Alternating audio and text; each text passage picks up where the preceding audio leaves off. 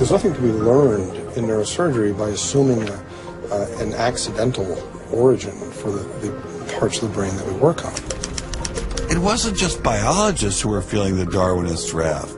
When neurosurgeon Michael Ignor wrote an essay to high school students saying doctors didn't need to study evolution in order to practice medicine, the Darwinists were quick to try and exterminate this new threat.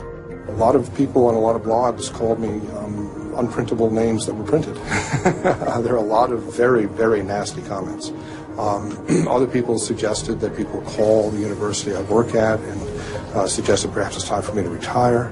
I realized when I kind of went public with my doubts about the adequacy of Darwin's theory that I would encounter criticism. What has amazed me is the viciousness and the sort of baseness of it. I'm an old guy. I have tenure. I'm academically safe. But the young people and what is happening to them in America right now because of this scientism gulag is really terrible. Apparently, Professor Marks was not as safe as he thought. A few months after this interview, Baylor University shut down his research website and forced him to return grant money once they discovered a link between his work and intelligent design. In order to attract grants, you have to market yourself. So you put up sites and call yourself labs and groups and things like that in order to get visibility.